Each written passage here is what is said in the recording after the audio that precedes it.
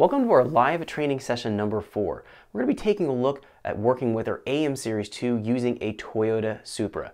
So everything we've learned from our Series 2 training course, such as our fuel tuning, our spark timing tuning, our knock control, boost control, idle control, acceleration enrichment, and many more, we're going to be applying them in this live training session so you can see them demonstrate it and you can get a better idea how to work with those features and functions.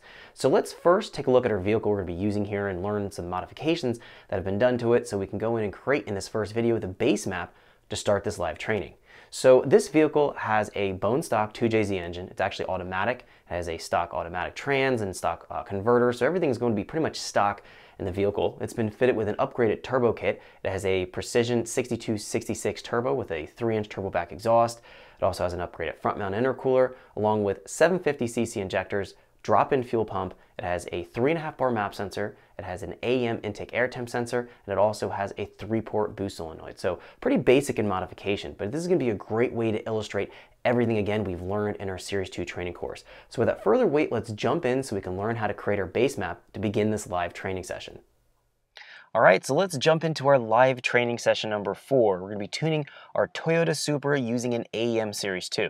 So this is a pretty basic